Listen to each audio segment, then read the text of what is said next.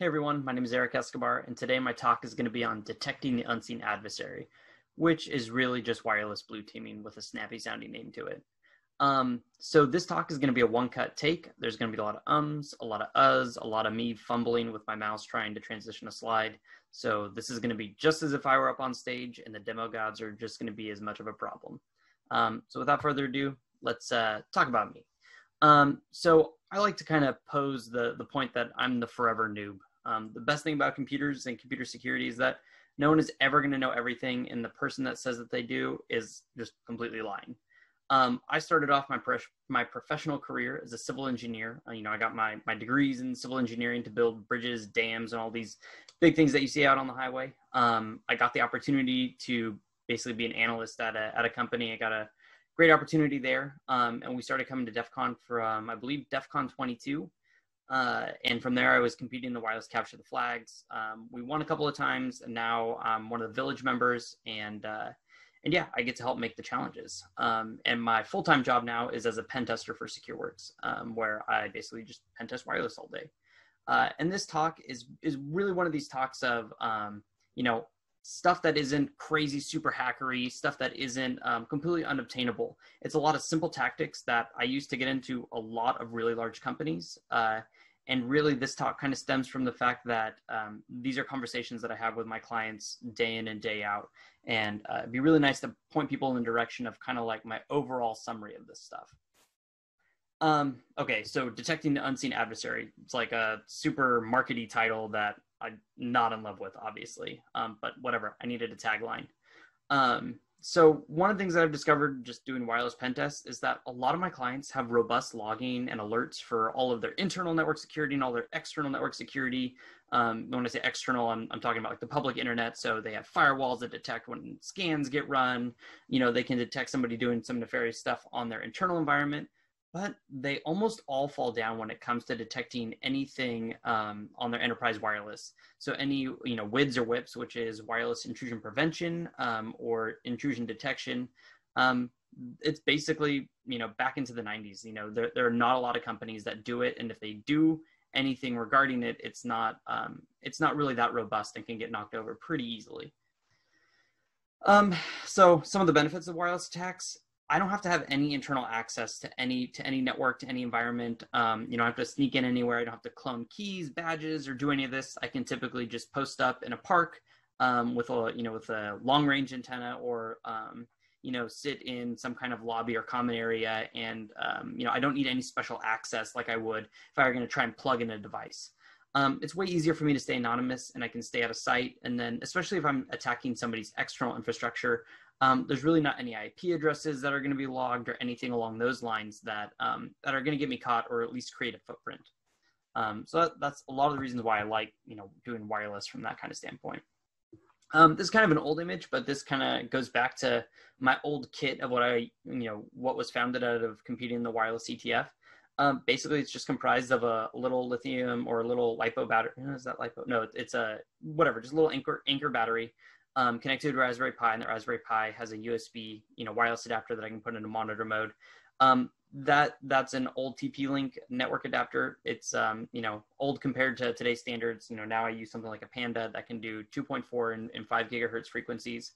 But at the end of the day, that can easily just fit in my pocket, fit in a backpack, and I can then use my phone to connect into that Raspberry Pi and simply have, an Airmon screen or any of my normal tools that run off of, whatever flavor of operating system that you want on that Raspberry Pi. And I can sit there with this device in my pocket, pen testing your network, just sitting like, any other college student, just, leaned up against a wall, that wouldn't attract a ton of attention. I'm not going to be like, some of the wireless CTF, members or competitors that walk around with like a laptop in their face, with all these antennas and porcupine, stuff all over. I'm not going to be the Wi-Fi cactus or anything like that when I come to try and pen test your site. And this is just a screenshot of my iPhone. And, just some of the things that I can see out of a glance. And again, if you just see somebody walking with their cell phone, you're not going to think anything of it, right? And then this is something that we've taken on engagements where we've, gone on to a large site that we have to walk around. And really, this is just a black backpack. You'd have to look a little bit harder to see that there are actually a bunch of omnidirectional antennas along with, a bunch of just different network adapters all put into this backpack. And it's one of those things that if you're not looking for it, these antennas could easily be placed inside of the backpack. But at the end of the day, we've been able to do engagements that cover thousands of acres worth of a client's site. And, there was full on, public people there. There were, staff there. There were security people there. And no one saw us. We didn't stick out at all just because we're normal people with normal backpacks. And again, it's one of those things that it's easy to remain unseen and still do nefarious things. Here's another clip of the backpack. Basically, it's just some larger Anchor batteries hooked into multiple Raspberry Pis. And again, you can see on the right-hand side, a bunch of omnidirectional antennas that are kind of just placed, in a not necessarily covert, but in a way that you'd have to really look at that to know what's going on. So I think one of the biggest things, the biggest fly on the wall here is rogue access points. Everybody, at least I shouldn't say everybody, a large amount of my clients are all very concerned with the rogue access points, but they really don't have any idea what they say or what they mean when they talk about rogue access points. And really, by definition, a rogue access point is just any wireless access point that's not within your control, that that's in your airspace, your physical airspace that you do control where your access points might be. So I mean, really, at the end of the day, technically any phone or any hotspot could be a rogue access point, or it could be considered a rogue access point. But that's not really what clients most care about. They most care about access points that are designed to mimic their own access points, that then their users will connect to and get tricked into, potentially providing credentials or some other type of data that they shouldn't, right? So I'll just give you a couple access points of what a rogue access point can do. There's this tool that I use from time to time called Wi-Fi Fisher. And essentially all that it does is it just stands up, a hotspot with whatever name I want to give it. And it will kick off users by deauthenticating them from their current network with the goal of having them connect to my rogue access point. And when they connect to my rogue access point, I send them to a captive portal. And the captive portal looks like just a simple, it takes their user agent. So if they're coming from an iPhone, this would be like the iPhone Wi-Fi screen. This example is coming from a, Windows 10 laptop. So when they open up their browser, it looks like, oh man, I need to type in my wireless network key. What most users don't realize, and most users, aren't security people or tech wizards that are really going to, analyze this. But if you have a full screen browser window open, you'll notice that's all just rendered in the browser, what's asking for your key. Now, if a user types in their key and hits next, that will then submit it to me in clear text because I run that web server. That's my rogue access point. And then it's configured in such a way that the second that they give me a valid credential, it will then shut down my rogue access point so that me as an attacker can just automatically just say, hey, okay, like I'm going to be quiet now, not going to try and draw any more attention to myself. And it's one of those things that, like, is this a crazy, super sophisticated hacker technique? Absolutely not. Are people in the wireless village going to make fun of me for even probably talking about this? Sure. But at the end of the day, this has gotten me so many credentials that it's kind of sad. And this has, been the downfall of so many corporate networks that it's definitely worth mentioning because people use it and it works as an attack vector and people are tricked by it. Because at the end of the day, if you're watching this, you're probably a security-minded person and you would probably say, oh man, there's no way that I would fall for it. But, take a step back and think of everybody in your organization that, that deals with Wi-Fi, that deals with, just any device that's connected to the internet. Would they fall for it? Well, at the end of the day, I just need a single person to fall for it. And that's it. I just need one person to fall for it. And then I have your, in this case, it's a, pre-shared key. So WPA2 PSK network. But there are other attacks such as EPAMR that, they can mimic a corporate internet, that's WPA2 enterprise, where a user would type in their credentials and then I could get hash credentials, clear text credentials if there's, GTC downgrade. But really at the end of the day, this all surrounds, rogue access points and somebody standing up an access point that mimics your own, and being able to detect that it's happening. Because at the end of the day, I'd say that fewer than 10% of our clients even know when we stand up a rogue access point, that they're even looking for it. And even if they're looking for it, they may not even get the alerts. I've had plenty of clients that have said like, oh yeah, we have rogue access point detection. And, after the pen test, we went back and looked at our logs and we got all these alerts, but, they were never configured to go anywhere. They were never, configured to get acted upon, really is the best case for that. I mean, again, it seems super silly that this is all that my attack vector is standing up a rogue access point and hoping to fish some credentials.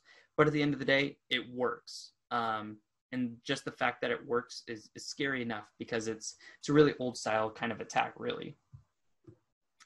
So rogue access points, like I was talking about, they can lead to stolen credentials if you're using, say, EPAMR to get WPA2 enterprise credentials, or in the case of Wi-Fi Fisher, you can use that for PSK, so just, shared network key like you probably have at home. And that can lead then to a full internal network compromise. So it can lead to compromised workstations. It can also basically lead to data being exfiltrated, right? So if an end user connects to my access point, I can exfiltrate data off that system without it going through any of the normal controls or processes that it normally would. And then it can also allow users to circumvent corporate policies. So a lot of time that, say your corporation blocks Netflix or Facebook or something, end users might connect their laptop or their mobile device that's work provided. They might connect it to another rogue access point in hopes that they can circumvent that, and that they can watch Netflix, that they can do any other basically types of activities that would probably be blocked on any other network. So it's one of those things that end users, may not always get tricked. They might willingly connect to other access points to get to, whatever stuff that they want to that's being blocked by corporate policies. And so this is one of these matrices that I kind of like to reference and use. It might seem a little bit dense, but really at the end of the day, rogue access points are kind of summed up in this way. So the easiest rogue access point for a corporation to detect is an exact match of whatever the SSID is, and the SSID is just their wireless name. So say that's like home network 123. So you would see then a second home network 123 with a MAC address of 0012, all the way through 55.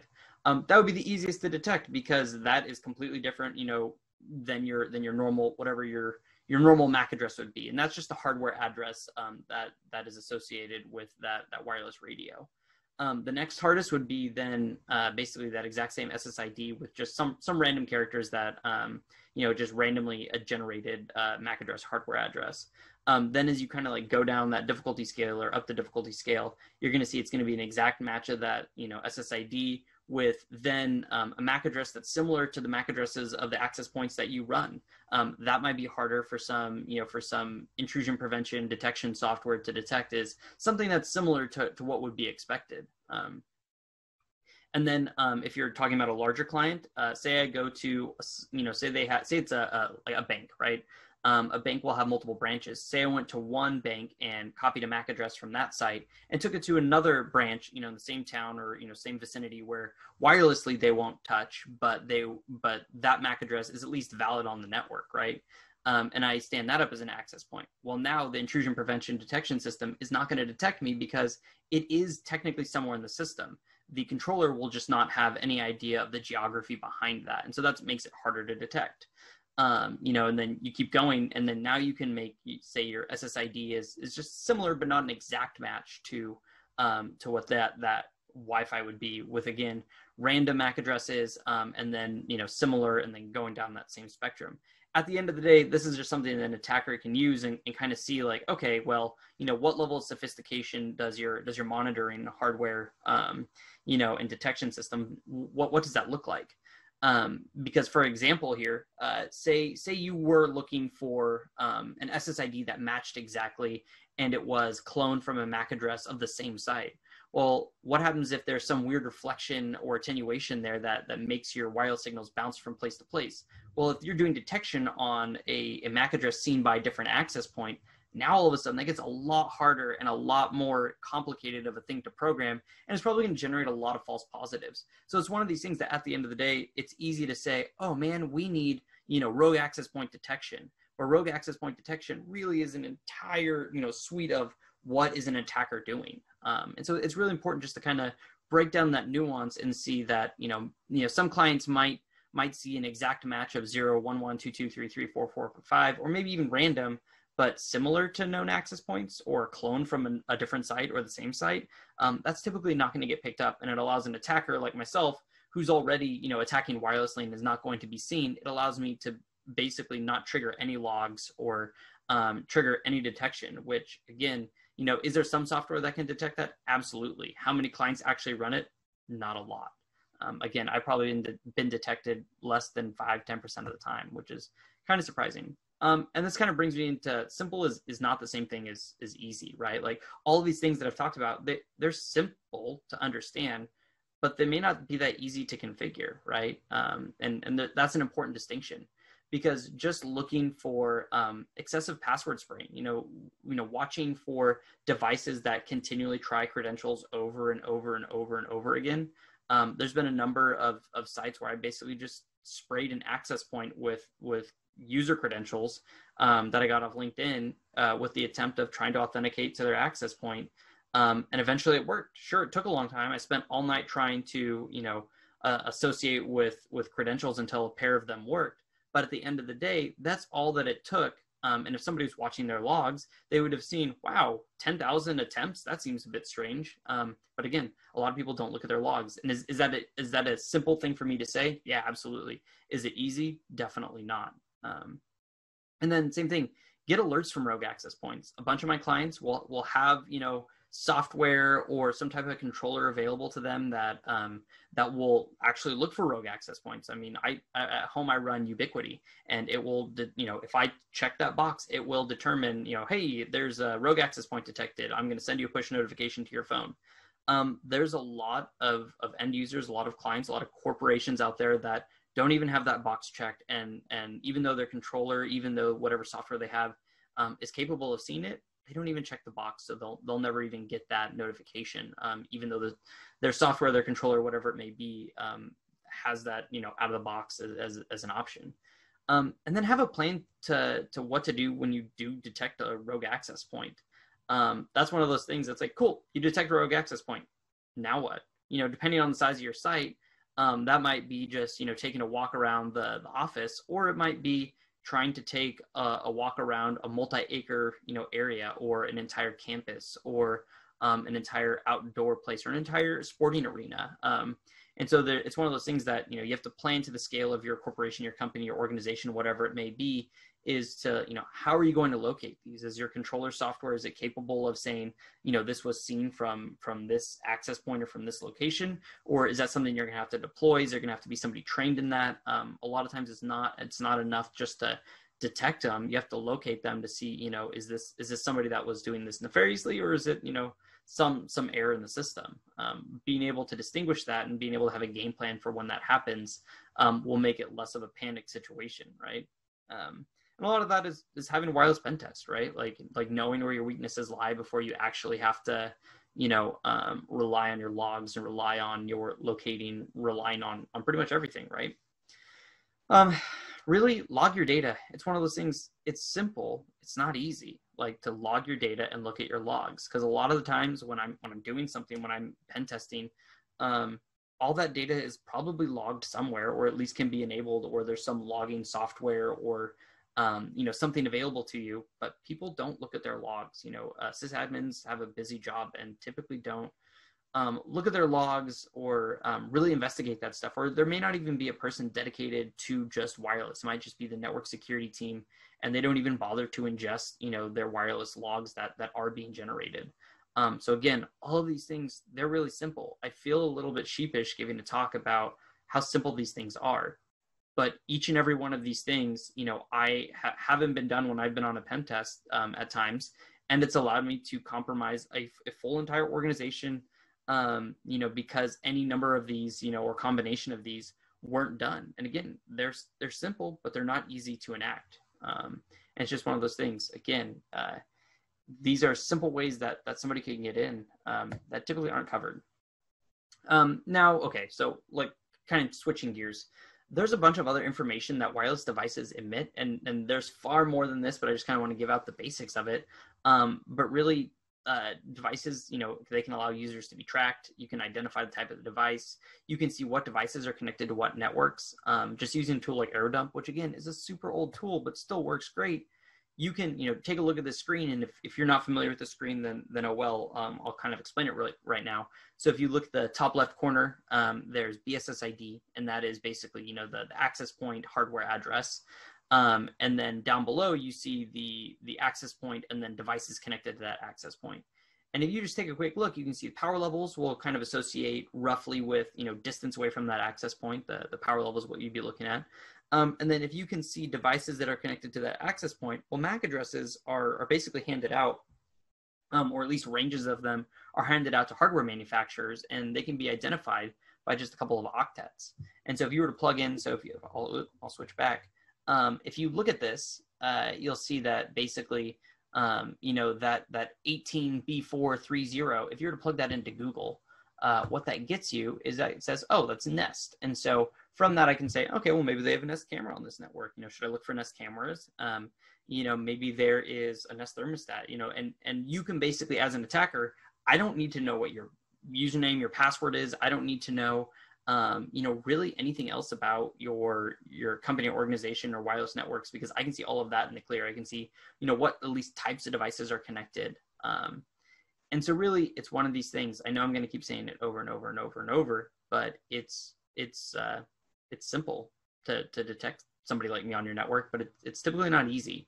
And really I just kind of want this to be one of those wake-up calls that, if you are a sysadmin, if you do control wireless networks, to kind of take a look at the security policies, the monitoring capability that you have, because at the end of the day, you don't want to be scrambling if you do detect something, or if you do detect a breach or some weirdness.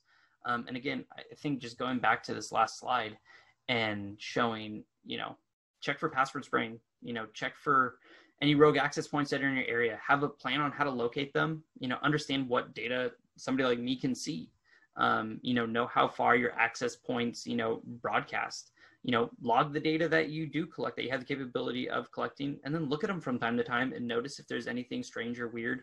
And then maybe build some policies out to alert you if anything funky does look like it's happening. Again, I think this is all simple. It's not easy always to configure. So hopefully that was helpful. I will be around in the Wireless Village if anybody wants to send me questions, and maybe I'll add some contact information to this on the page after it gets posted. But again, I hope it's helpful. I know this may seem like a super 101 easy mode talk, but each and every one of these aspects is something that one of my clients has potentially not done, that has led me to compromise their organization. And if everybody looked at this and kind of had this in the back of their mind, if you're a sysadmin that controls networks, or maybe you're not even a sysadmin that controls your wireless networks, but you could bring this to them, it would go pretty darn far, because at the end of the day, everybody has logging in place for their external network infrastructure and for their internal network infrastructure. But wireless, for some reason, is the extension of your internal network beyond your walls, potentially. And it can let somebody like me, or somebody worse than me, somebody who actually is trying to do some harm to your network, in, and you won't even see them. You won't even know that they're there. They will be, for your eyes, unseen. Again, hopefully it's helpful. I know this may seem like kind of like a 101-ish talk, but it might be something that you need to hear. So take it for what it's worth. And if you have any questions, feel free to contact me, and I'll be in Discord. All right, talk to you guys later.